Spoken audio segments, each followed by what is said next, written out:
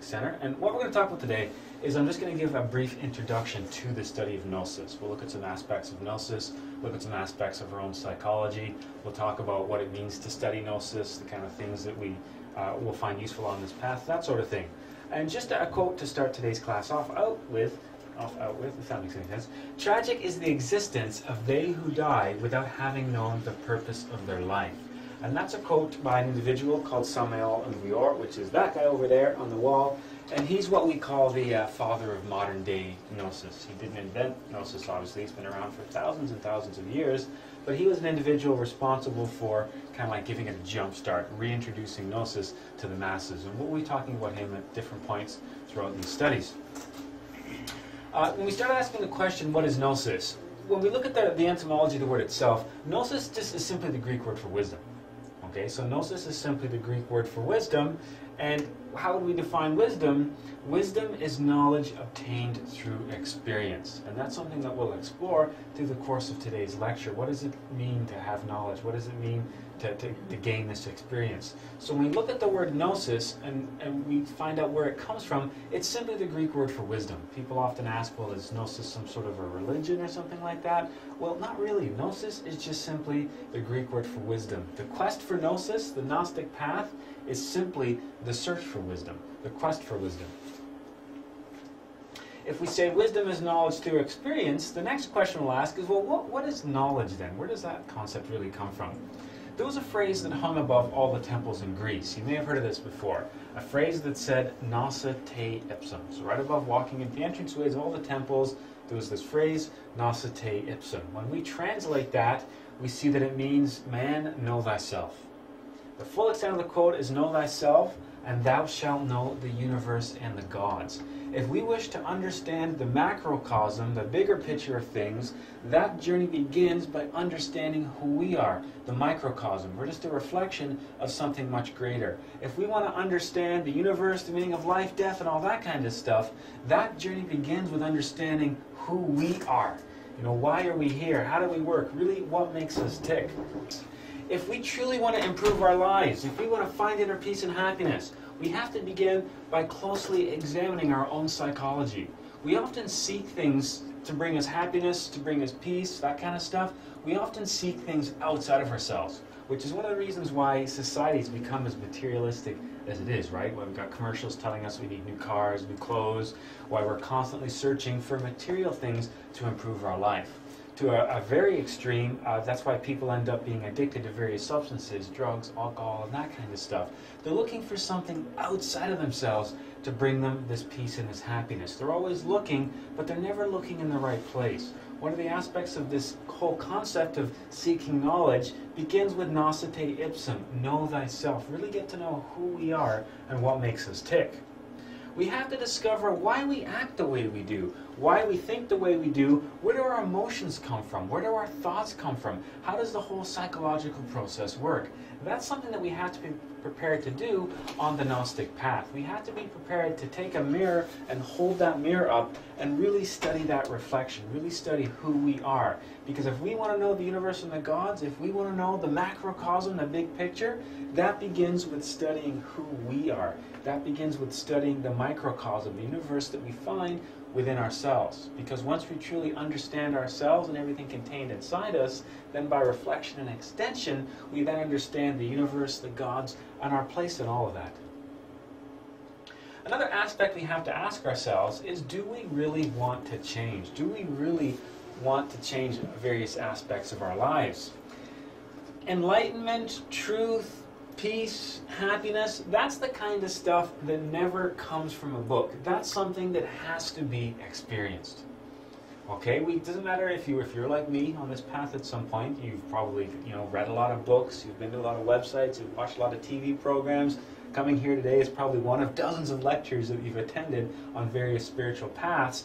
But in the end, it comes down to experience. In the end, it comes down to what you directly do. This kind of stuff, enlightenment, peace, truth, happiness, that's never going to come from a book. It's never going to come from somebody else. It's not one of the cases of finding the right book or attending the right lecture. That's something we have to experience directly for ourselves. Do you have a question? Yeah, I do. What happens if you experience before you read the book? And it doesn't matter. You don't need one. Yeah, in the end you don't need the book. In the end it's the experience that's important. That's why when we look at great masters, when we look at other awakened individuals, when we look at people like, say, Jesus Christ or people like Buddha, they were asked by their disciples, Master, what is the truth? And in that situation, when Jesus was asked, Master, what is the truth? He simply turned around and walked away. When Buddha was asked by his disciples, Master, tell us the truth, Buddha just stood there and remained silent. What these great masters were telling us is that's something that we can't be told. That's something that we have to experience directly. The truth, inner peace, happiness, that's something that can't be explained to you. That's something that somebody else can't do for you. That's also something that you can't buy. These are things that we have to experience directly by walking a particular path, by working on particular aspects of our psychology, by working with things like meditation, astral projection, that kind of stuff. It's through those methods that we arrive at an experience where we get to comprehend firsthand the meaning of our life, the truth, who we are, what makes us tick, all that sort of thing. The process of change and improvement, it's not a passive process. It's not going to happen just simply because we watch a few television programs. It's not going to happen simply because we attend a lecture or we read a book. Change itself is not a passive process, but an active one that's based on knowledge obtained through direct experience. Okay, it's the direct experience that allows us to change our outlook on various aspects of our life. It's directly experience various elements of our own psychology that allow us to eliminate some of the obstacles that exist to that peace, to that happiness. Okay, we learn to eliminate things like anger and fear and guilt. Those are the things that are obstacles to that inner peace, to that inner happiness. They're not going to magically disappear one day because we read a couple chapters in a book or listen to some guy speak or a lady speak at a lecture. These are things that we have to directly work on ourselves. It's us that has to remove these obstacles to that experience of the truth, to that peace, to that awakening of consciousness. It's unfortunate that most people that walk this planet, they will never know their own situation of life. They are unaware of their fate and they're unaware of their true identity. You've probably encountered this concept before in various spiritual schools or different paths or avenues to enlightenment, but really everything that we find in the physical world, it just acts as a distraction. All these things like jobs and cars and houses and possessions and money and stuff, all of that in the end for a lot of people becomes a distraction. They get caught up in the distraction and they lose their path, they lose their course in life. They get caught up in all those materialistic things and they're never really able to discover who they are, why they're here, and what their purpose in life is. And that's one of the aspects of walking the Gnostic path, is to answer those questions. Who are we? Why are we here? What are we here for? And really, what are we going to do in this life? What are we going to accomplish?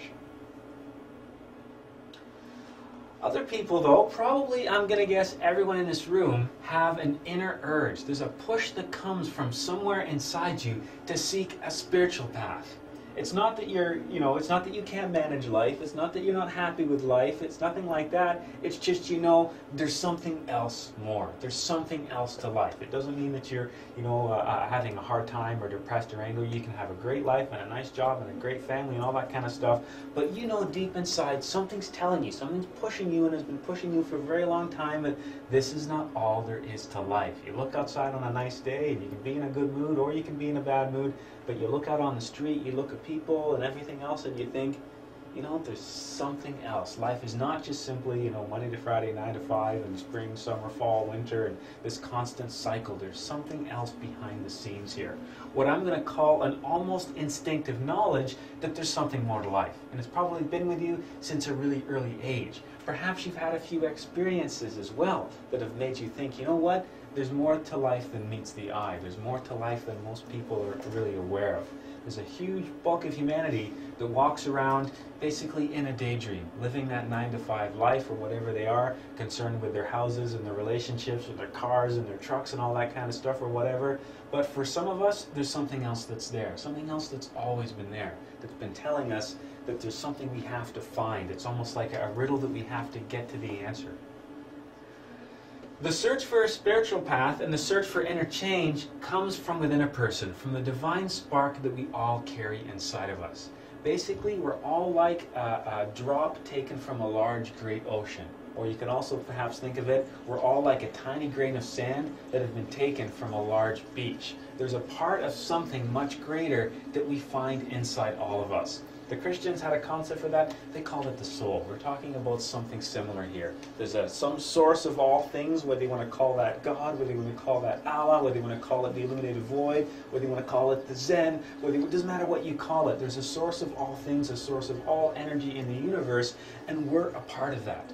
We've been plucked from that great ocean or that great beach, and we're sitting here, and inside of us is a piece that yearns to be back with the whole. There's a piece of us that yearns to merge back with the source of all things. If you want to think of that piece as the soul, if you want to think of the source of all things as God, that's fine. But there's a lot of different ways of looking at it, and every basic religion or spiritual path expresses that same principle. That contained within us is a part of something much greater, and the process of life and death is just a journey of that peace, that divine spark, in its attempt to reunite back with that source. Another question I'm going to pose here, and this is kind of a bit of almost a controversial thing. This is a bit of a shocking thing to say, but it's a simple question. Are we in control of our lives? You stop any person on the street and you say, are you in control of their life? And you're going to get, well, of course I am. I'm a grown person. I have, I have a job. I have resources. I have a house. I have a car. I have a relationship, whatever. You talk to any adult person and say, are you in control of your life? You're going to get a resounding, definitive, yes. Of course I am. I might not be happy with all of it, but I'm definitely in control of most aspects of our lives. Well, what I'm going to suggest here is actually the exact opposite. If we truly reflect on things, if we look across the course of our life, what we discover is we're like a small ship tossed about in a large stormy ocean. See ship ocean like the picture? Yeah? We're a small ship tossed about in a large stormy ocean, where in the end, it's not the ship that directs its own course, but it's the wind and the waves. As we try to navigate this ship of our life, what we find is many times we're steered off course by external factors. Just like that ship wants to sail from one continent to the other, the wind and the waves are constantly acting on that ship, so instead of going in a straight line, that ship's veering all over the place.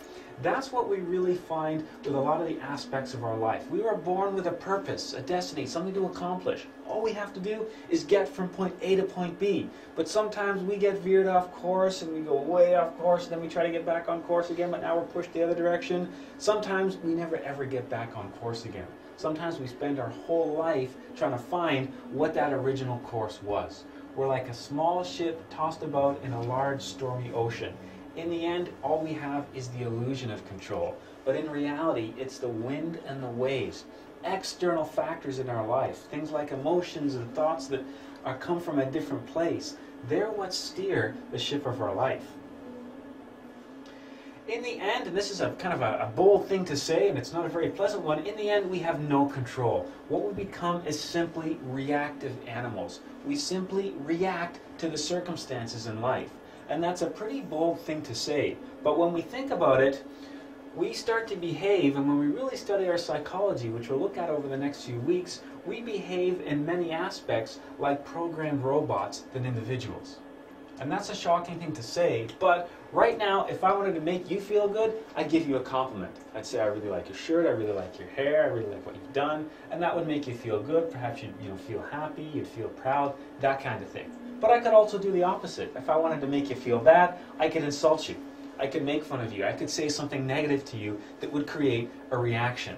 Whether you had a good day today or a bad day today probably depended on who you were with. Who did you spend your time with? Who did you run into?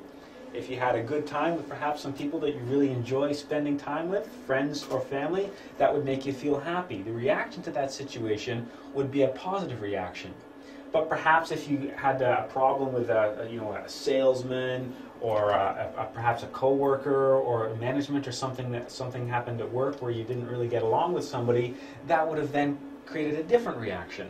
One of perhaps anger or frustration or fear of losing your job or something like that. So whether we're in a good mood or a bad mood largely depends upon who is with us. We have a term for that, right? Pushing each other's buttons? That's where that comes from. Okay, whether you're in a good mood or bad mood right now may depend on whether your spouse or significant other is in a good mood or bad mood today. Because if they are in a bad mood, perhaps that's directed at you, which has put you in a bad mood, and then you directed that to a friend on the phone, and it's kind of like a chain reaction. We're constantly influencing people around us. We do it all the time. It's not only other people that influence and control the circumstances of our lives, it's stuff. It's our environment itself. Things like our car gets a flat, we're angry, we're frustrated, that kind of thing. Our computer crashes at work, that's a source of anger, frustration. Things like money create different sorts of reactions as well. So when we look at the typical day that we have, whether we had a good day or a bad day, the events, the emotions, the thoughts that occur during the day, that's largely dependent upon external factors. For example, people that are depressed. Nobody wants to be depressed, but if you've ever experienced depression, you can't just simply stop it and go, well, I don't want to be depressed anymore. That emotion is a reaction. It comes from somewhere else. Okay, so when we look back at the different states in our life, many times we'll find that the things we do in life, from our thoughts to our actions to our emotions, are simply a reaction to something external. And if that wasn't the case, then everybody would be happy all the time, right? Of course we all want to be happy. We'd be happy 24/7 basically, because there'd be nothing else to stop that. But it's because of these external factors that we find our thoughts, our emotions, and our actions almost like a roller coaster. We've all been in a situation where we've reacted to somebody with anger, and we found ourselves having to apologize, saying things like, I'm sorry, I don't know what I was thinking, I don't know what came over me. So in that situation, that anger was simply a reaction. Something else came into our physical organism, took control of our thoughts, our emotions, and our actions, only to leave later on, leaving us sitting there embarrassed or ashamed of our actions and having to apologize and trying to undo the damage that we've done. I'll go even one step further. I'm going to suggest that we don't even have control over our own mind or what we think. And that's something that we could easily illustrate right now. If right now I was to say what we're going to do is go into a meditation. All we're going to do is sit there, close our eyes, and think nothing else but a calm blue lake. That's all we're going to do. We're going to close our eyes, think of nothing else but a calm blue lake. What we'd quickly find is we'd be able to hold that image of that calm blue lake for a couple of seconds maybe, before another thought creeps into our mind. Oh, what time is it? We got to remember to get milk on the way home. Or, geez, what am I going to do this weekend? I got to go grocery shopping and we're going to have that party Saturday night. And oh, Christmas is coming up. Oh, Christmas, what am I going to get for gifts? Next thing we know, we discover that we're in a constant state of an endless stream of thoughts going through our mind at any given time.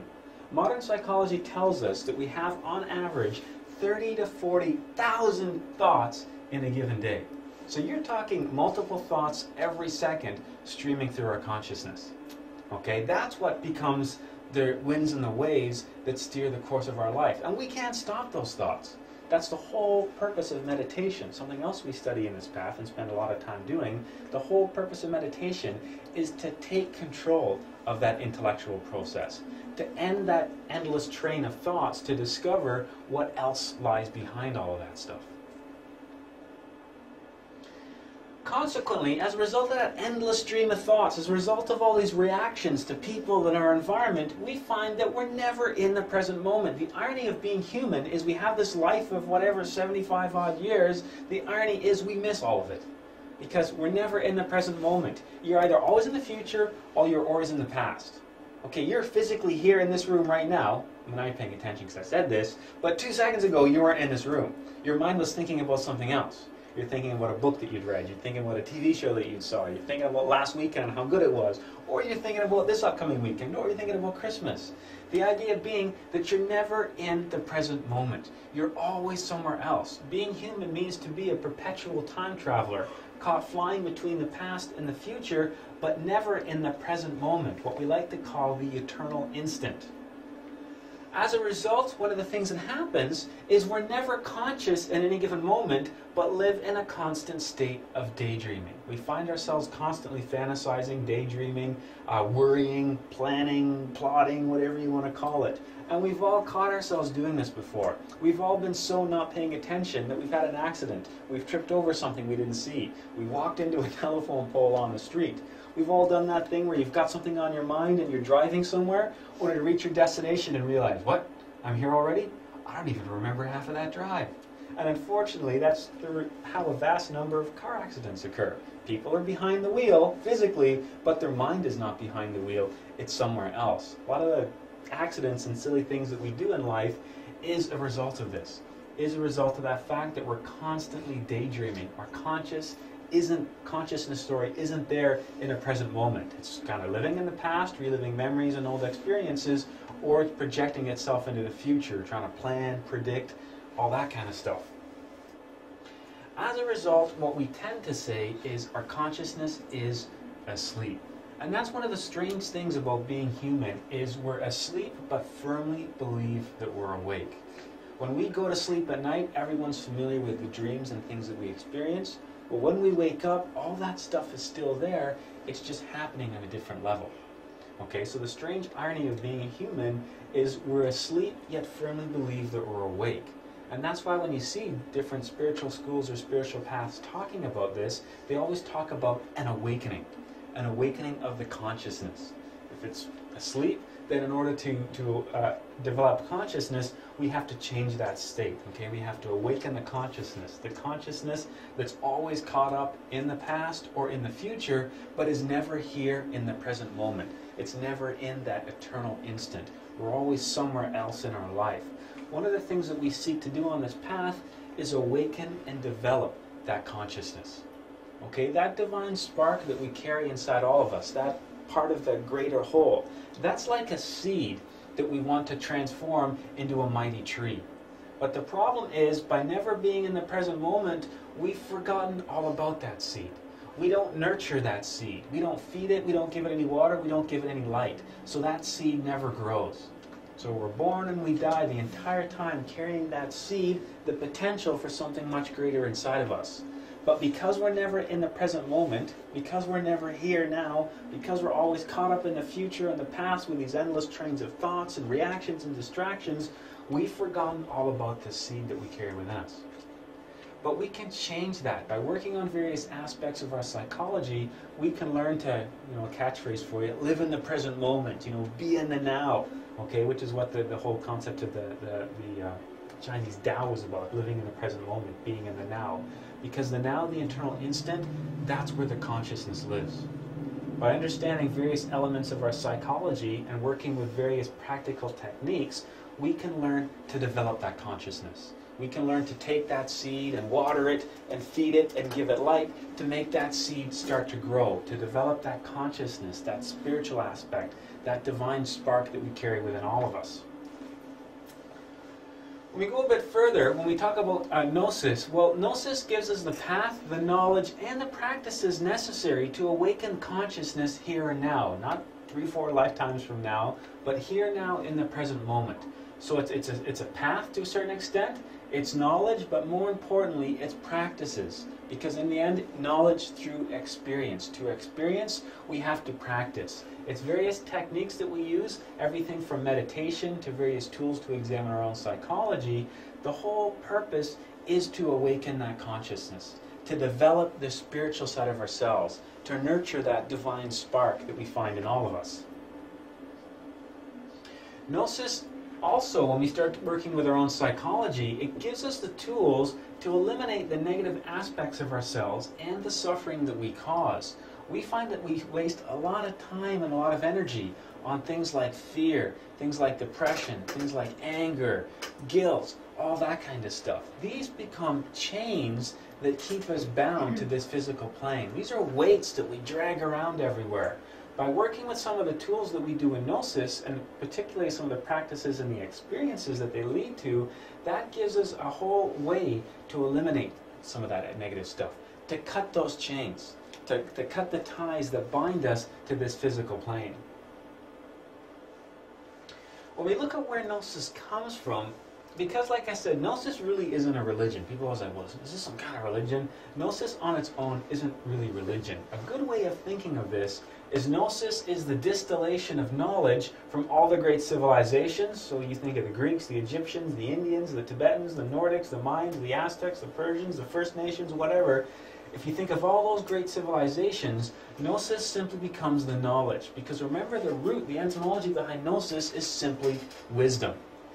And if we took all the world's religions, you just name a religion, Buddhist, Hindu, Greek, Jewish, Muslim, whatever, if you put all the world's religions, all the world's cultures, civilizations, imagine you put them in a blender and you mashed them all together and you distilled that. What you would get, that distillate, would be the Gnosis, okay, the original wisdom. Because when we study all these world's religions, what we see are the same stories told over and over, again and again. All these different religions were just the Gnosis, the original wisdom, expressed in a different form. Or religion was just an expression of that wisdom to suit a particular culture in a particular geographic location at a particular time period. The principles and foundations of Gnosis can be found in and become the common thread behind thousands of years of civilization and religion. Okay, Gnosis simply means wisdom. That original wisdom is always there. It just changes. It changes because it has to change to suit a particular people, in a particular time period, in a particular location. It changes to suit cultures, but the Gnosis itself, that wisdom, never changes. It's always there. It underpins all the world's great religions. It's the common thread we find behind thousands of years of civilization and religion. So to study Gnosis is almost a comparative religious study to a certain extent. And you'll find that there's many aspects during this program as we explore the different Gnostic concepts, where what we'll do is we'll look at something that happened in Greek mythology, and then we'll find that that's similar to something in Christianity, which is similar to something in Judaism, and then we'll find a reflection of that today. So oftentimes when we study Gnosis, we start to pick apart these common threads. One of the more interesting aspects of Gnosis is the more you study it, the more you start to see it everywhere around you. These great truths, these original wisdoms, they haven't been hidden. They haven't been only given out in secret societies. They've been in plain view all along. The more you start to study Gnosis and get to some of these common threads, these themes that underpin all the great religions, next thing you know, you start seeing these truths everywhere. You start seeing them in fairy tales. You start seeing them in Walt Disney cartoons, believe it or not. Everywhere you look, you see these things, these wisdoms, these stories that have been told again and again and again. Because the Gnosis, it's always been there. It's never gone anywhere. All religions are born and die within time, but the values, the truth which underpins all the great religions remains. That is the Gnosis. So great civilizations rise and fall. Great religions rise and fall. Everything changes to suit the times, the people, and the climate, the location. But what underpins all of it, the Gnosis, the wisdom, that never changes. That just reemerges in a different expression, in a different location, for a different people, for a different time period. Let's have a look at some common themes. For example, when we talk about the Divine Mother, most people think of the Virgin Mary. Isis was another example. Shakti itself from the Hindu is another example. There's lots of different expressions of this. Gaia, Maya, Rhea. We see the Venus, Aphrodite. There's always an expression in every religion for the Divine Mother. Now, the Divine Mother is usually a really interesting person because the Divine Mother gives birth to somebody really special. The Divine Mother gives birth to the solar hero. Jesus is an example of a solar hero, as is Osiris, as is even Buddha. Now, these individuals, they're always born to the Divine Mother. The situation of their birth is usually unusual. There's something very special about the situation of their birth. The Divine Mother is always closely related to nature as well, the whole feminine creative aspect of everything that we see around us. Now, when we look at the solar heroes, every culture has its solar hero. Hercules was a solar hero, for example. The lives of many of these solar heroes are remarkably similar as well. Let's take the story of Jesus, which everybody knows, and the story of Osiris, which not a lot of people are familiar with. These guys are separated by more than 2,000 years old, okay, or 2,000 years. Jesus died and resurrected. Well, Osiris died and resurrected too. Jesus born to a virgin mother. Well, so was Osiris. He was born to a virgin mother too. Jesus, when he was died, he was crucified on a cross. Well, he wasn't crucified on a cross, but when he was died, he was chopped into 4 chunks and thrown to the 4 corners of the earth, which is another form of cross, right? So when we start comparing the lives of the solar heroes, we see a lot of the same things happening over and over again. They always have to fight some sort of a great monster, some sort of a demon or a dragon that tries to tempt them. They always end up going down to hell and having to come back again. There's a lot of great themes that we see repeated over and over again in the world's religions. So when we take a Gnostic approach to this, we say, okay, that story that's told over and over again, the story of birth and death and resurrection, what does that mean for us today? What can we distill? What can we extract from that? Because why is that story told again and again and again? What is there for us? What can we take from that story? That truth, that gnosis that's there, how can we extract that and how can we apply it to our lives? How can we use that knowledge to bring ourselves closer to the source of all things, to cultivate and develop that divine spark in all of us?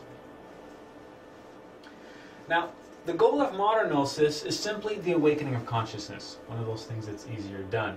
By awakening of consciousness, I'm talking about self-realization of our true being, the whole concept of liberation, freeing ourselves from all this material stuff around us and instead developing that spiritual aspect, developing that seed, that divine spark within us. We all carry the potential to be something much greater than we are. We as individuals, we are humans. You know, what's the meaning of life? We've been taken from somewhere and we've been planted. We're like a seed that's been planted in the ground. What we have to do is learn to nurture that seed. We have to learn how to water it, how to feed it, how to give it light, so that seed can grow and transform itself. That's what it is to be human. We all carry the spark of something inside of us, but it's like unrealized potential.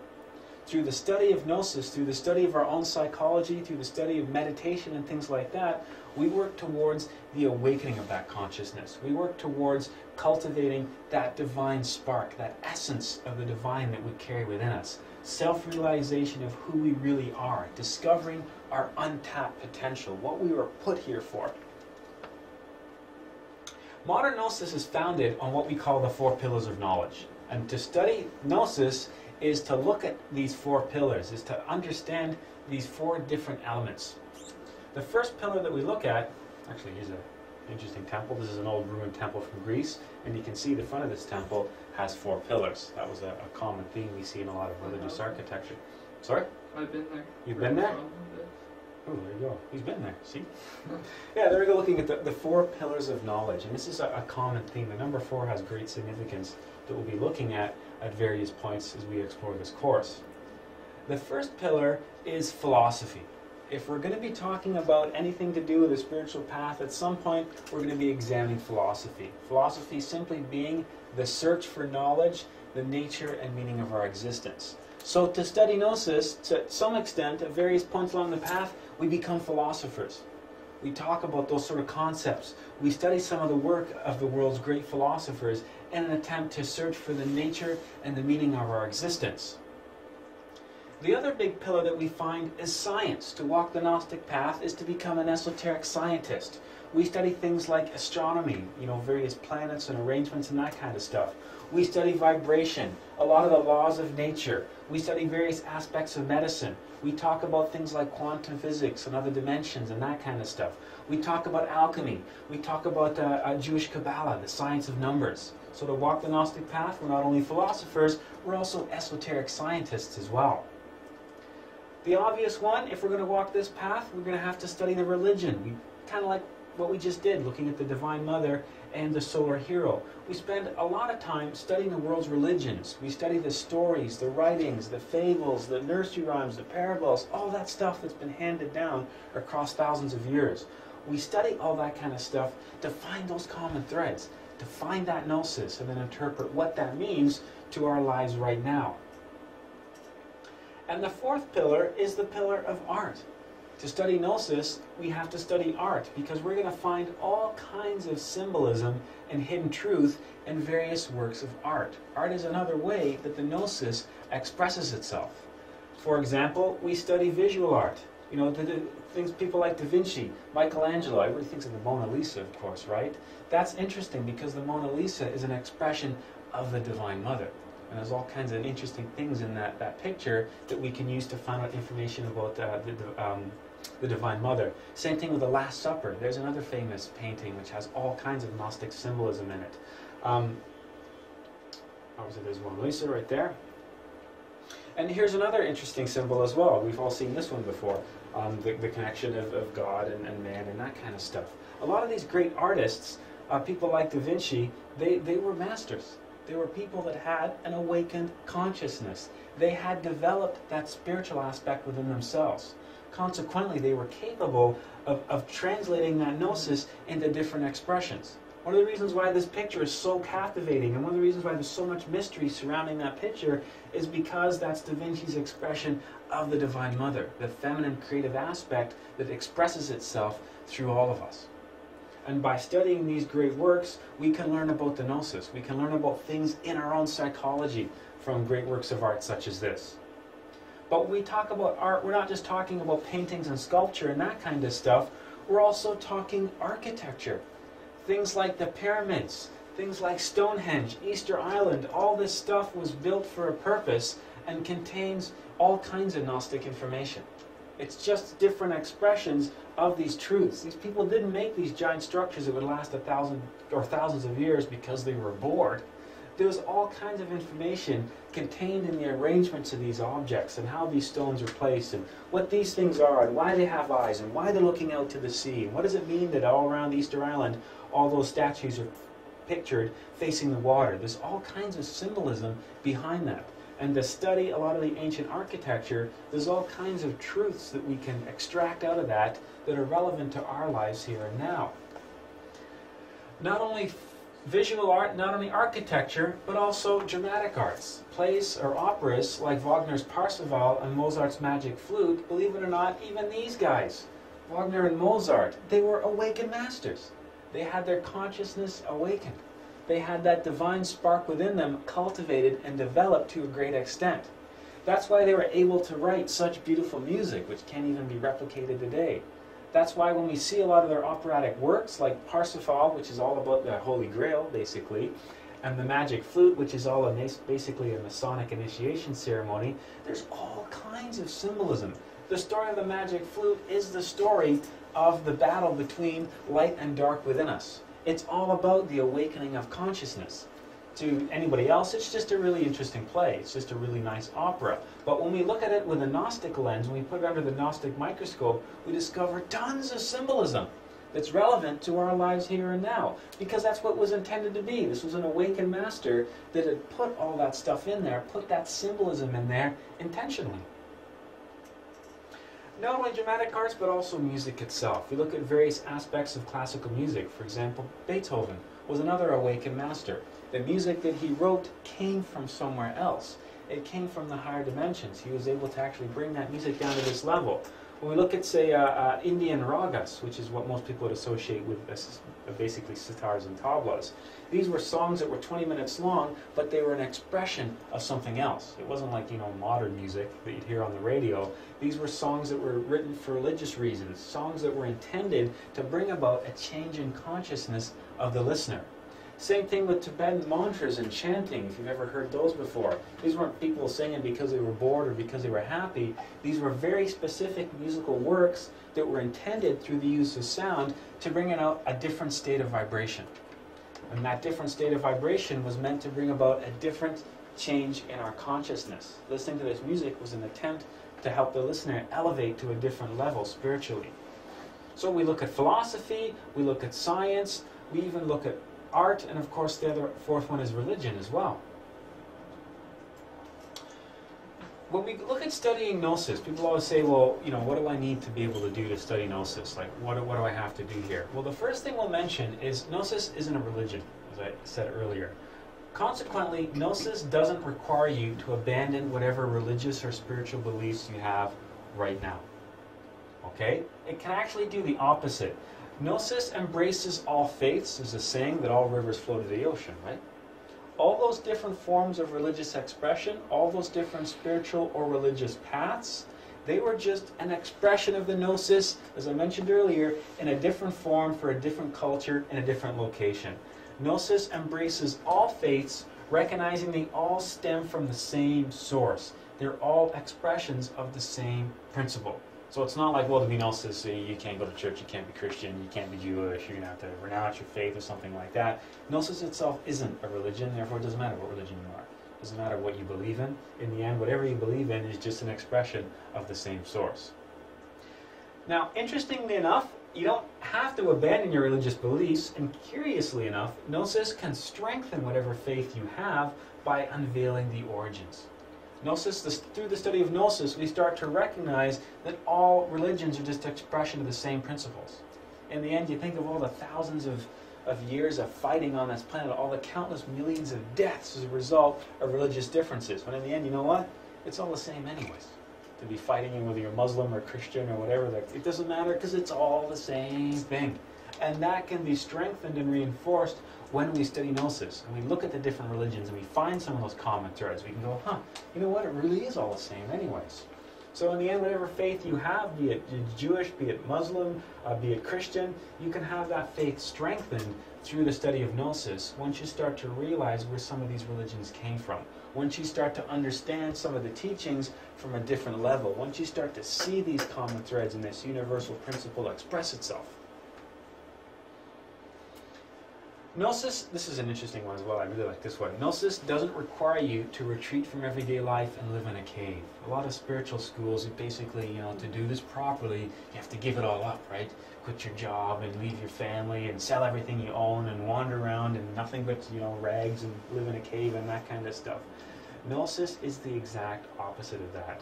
There's no need to abandon civic and family responsibilities to study Gnosis.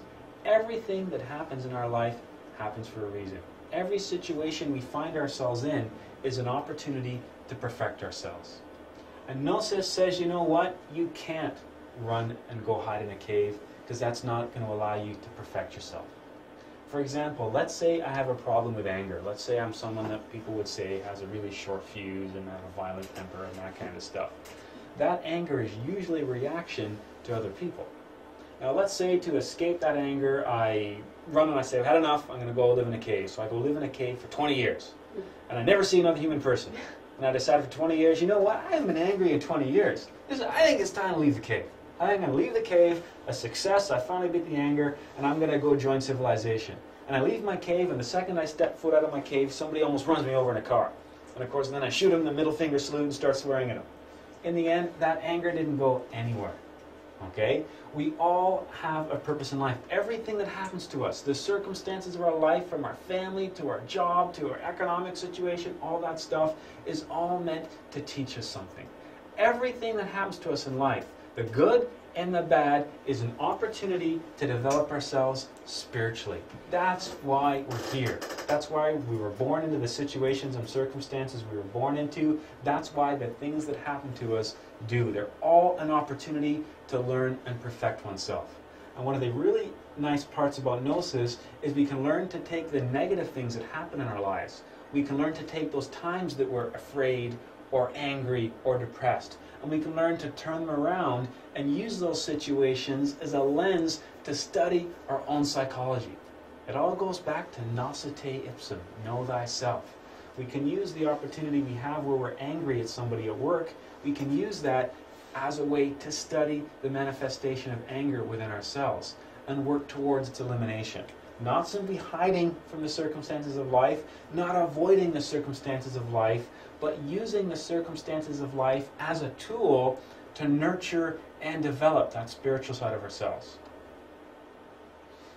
Gnosis recognizes the importance of life, everyday life, all the stuff that we have happened to us. We recognize that as an ability to provide valuable tools to learn about our own psychology. So Gnosis is not about avoiding things and avoiding people and getting rid of our job and selling all our stuff and running away from it all. Gnosis is about experiencing life directly, using every situation in life as an opportunity to learn about our own psychology, to develop and nurture that divine spark that we all carry within. Gnosis doesn't require you to believe anything either. This isn't, what would you use? This isn't like a faith-based thing. This isn't, trust me, believe me, that kind of thing. Gnosis is entirely different. Gnosis encourages us to practice and experience first-hand the knowledge. Right? Nosce ipsum, know thyself, wisdom as knowledge through experience.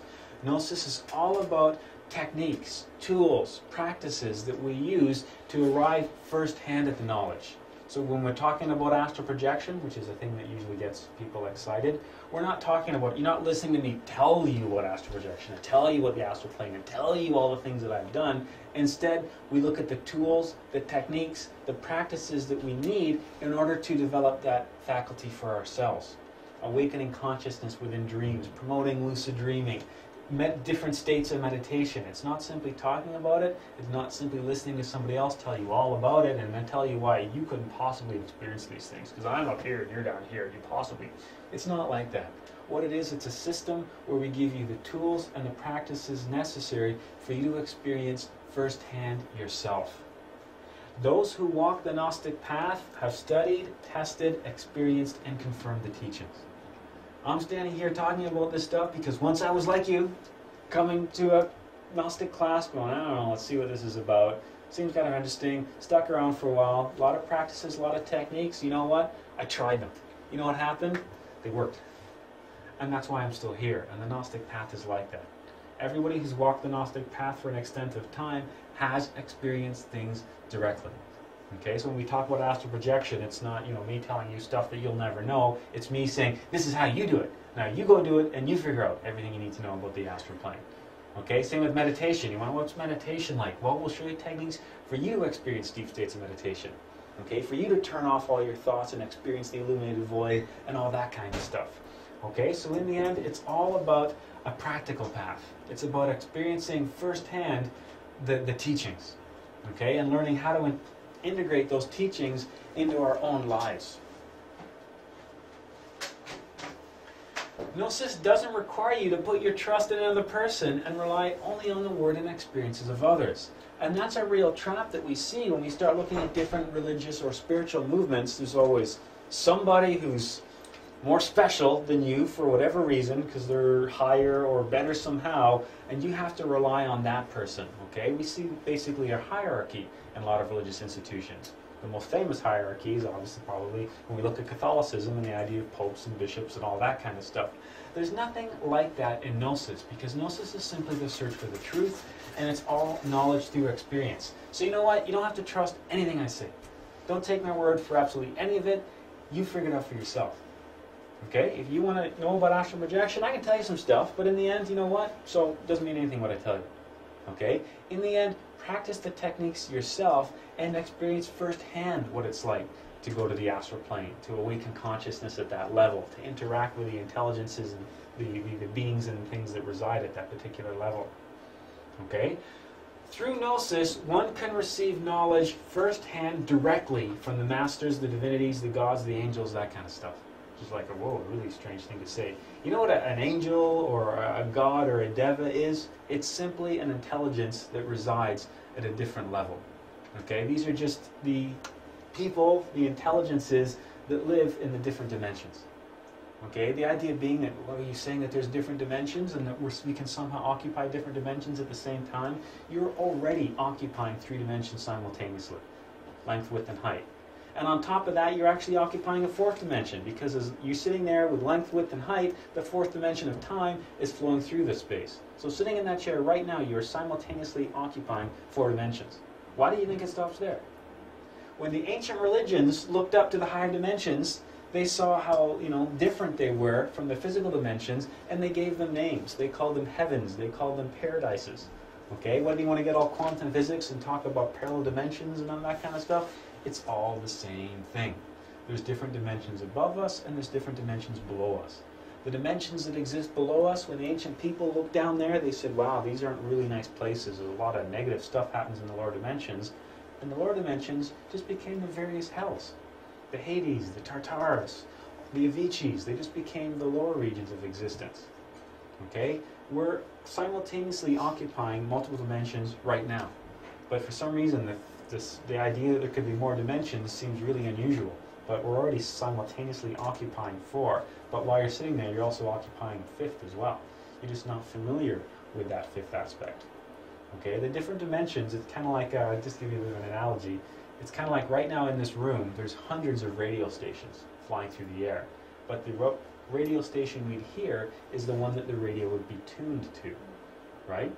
Now, if we tuned that radio to another station, we'd be able to hear what was happening on that station as well. We all have those tuners inside our bodies. We just forgot that they're there or how to use them. The idea of being able to perceive the different dimensions is just learning how to access that tuner and tune in to what's already there. All the dimensions interpenetrate themselves. They're all here right now around us simultaneously. It's just we're only tuned in to the 3 dimensions that we see in front of us. Okay, but with practices and techniques, we can learn how to tune into the different dimensions. Okay, that's something that happens every night when you fall asleep. If I said, you know, who's astral projected before, you really all have to put your hands up. Because every night when you go to sleep, that's what you do. And you're in the astral world when you're having your dreams, and your dreams are actually astral experiences. And we'll look at that later on, and we'll look at how to awaken consciousness within a dream, also known as lucid dreaming. Okay, and we'll look at using lucid dreaming as a launch point for having legitimate astral experiences.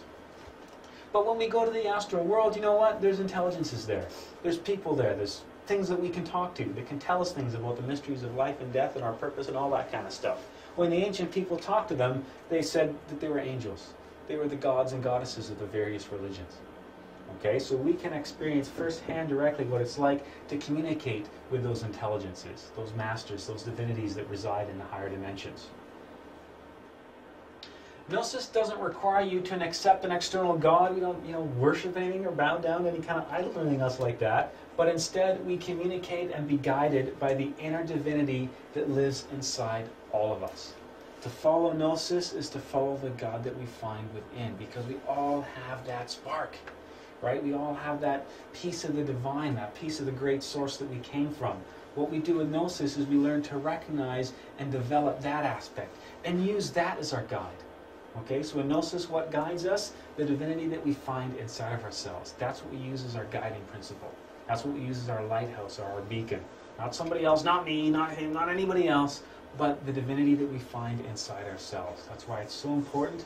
That's why the Greeks said, Nasa te ipsum, know thyself, because there's something inside you that has all the answers. There's something inside you that we can use as the guide. We just have to learn to listen to that inner voice. The problem being, remember earlier we talked about those 30 to 40,000 thoughts a day? We can't even hear that inner voice because it's washed out by all that noise. Imagine going into a room, and in a big room, there's a small child in the corner. And that small child represents your unrealized potential, the inner divinity that we all carry within. But imagine, in addition to that small child in the room, there's 100 other people screaming for your attention. Those 100 other people represent the different thoughts, the different emotions that fly through your mind each day. Through meditation, we can shut all those other people off so we can focus on what that small child is saying. That's part of this path, is trying to cultivate our inner divinity, how to get rid of all those distractions, all those things that hold us back, and learn how to communicate directly with the inner divinity that we carry within. An interesting aspect of Gnosis is remembering, if you saw speak at the library, Gnosis doesn't require that you pay any money or buy your way into higher levels of knowledge. The Gnosis it's always been delivered at no cost because it's wisdom. Wisdom is a commodity that can neither be bought nor sold. So it doesn't matter if you had $1 million to pay, that's still not going to do anything for you. Okay? Gnosis has always been given freely, and that's part of the whole process of the dissemination of the Gnosis. Another thing to think about, talking about this point right here, is in the end, one of the principles that guides Gnosis is he who helps himself helps others. Okay, if I wish to receive knowledge and experiences on this path, then I have to work so others can receive knowledge and experience as well. And the whole consequence is that we don't charge money for the teachings. We never charge money for the teachings. And speaking of charging money for the teachings, it's kind of funny that when you tell people it's for free, that they look at you all suspect and suspicious. But people will gladly sign up for workshops for weekends that are worth hundreds and hundreds of dollars with promises of awakening consciousness and meditation and awakening Kundalini and all this other stuff. In the end, it comes down to your practice and your experience. So consequently, you can't buy that. You can't buy experience for yourself. You can't buy practices for yourself. It comes down to what you do. To start the study of Gnosis, then, all you really need is patience, tenacity, perseverance, and willpower. This path is not for those who expect immediate results. And unfortunately, one of the aspects of our society right now is we're an instant gratification society, and it's becoming worse and worse every day. And with each generation of new people that comes into the world, they're getting really bad at this. Everything has to happen now and instantly. Okay? The Gnostic path isn't like that. If we want to do something, I'll keep using the example of astral projection. If we want to learn to astral project, you know what? That's going to take you longer than a couple of times before you get the hang of it. Okay? It's something else that requires practice. I would think of Gnosis right now as you are about to learn an instrument. Let's not pretend this is Gnosis. Let's pretend this is your first piano lesson. or your first guitar lesson. If this is your first piano lesson, would you expect by this time come November you'd be able to play the full catalog of Beethoven on piano? Of course not. You'd still be trying to figure out how you make a chord after a couple of months. How good you are within a few months depends on, well, how much practice have you been doing? If you go to piano lessons once a week and you don't touch a piano in between, then you're probably not going to be very good at piano. Okay, it's going to take you longer to get to the goal that you're seeking. But if you go for piano lessons once a week and then practice a little bit every day, come the next week, you're going to be a lot better. Gnosis is exactly like that. Because this is a practical path, patience, tenacity, perseverance, and willpower, these are things that we need. Okay, good things come to those who wait, and what you put in is what you can expect to get out. And interestingly enough, I've talked to all kinds of students at various levels, and I've seen people that, come and go, and I've seen people that stay with it. And interestingly enough, the last class that we did, it was an individual that came out for a couple of months and tried various practices, and then one day I got this really excited email from him at work one morning, because that night he'd finally had a success with astral projection. He'd finally had his astral projection breakthrough, and it finally worked for him. But he had to practice up until that point.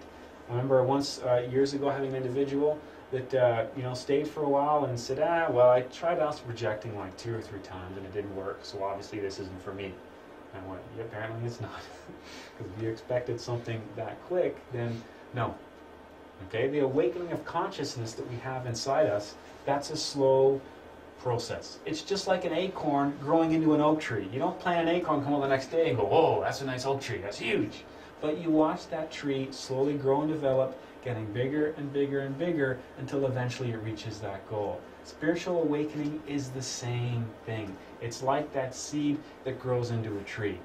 Okay, it's a process. It takes time and it takes work. You got to water the tree. You got to make sure during the summer that it doesn't dry out. You got to get all the weeds around it. You got to trim the stuff around it so it's constantly got enough light. It's the same idea when we look at the divine side of ourselves. It's something we have to work on, and it's something that's not going to happen overnight. If we're looking for instant results and quick gratification, we're not going to find that here. We're actually not going to find that anywhere as far as anything spiritual. That's why people like money, I think, because they like to buy stuff. Because if I spend like $500 on some sort of workshop or some sort of course, it's that instant gratification thing. I put out this much money, therefore I will get something back. But in the end, it's kind of like, the joke's always on you, because all you get is the techniques and the stuff that you're expected to practice. And then because of that, you can't bother to stick with the practices. So because you don't stick with the practices, nothing happens, so you go somewhere else. Now maybe this is the right path, or this is the right school. And that seems like a lot of effort. Oh, this one over here. Next thing you know, we spend our entire life jumping from school to school to school to school. Where if we just settled down with any one of them and just did the work and just put the time in, that would have led to the results. All rivers lead to the ocean, but you kind of have to get on the river and let it take you somewhere. It doesn't help to keep jumping from river to river to river.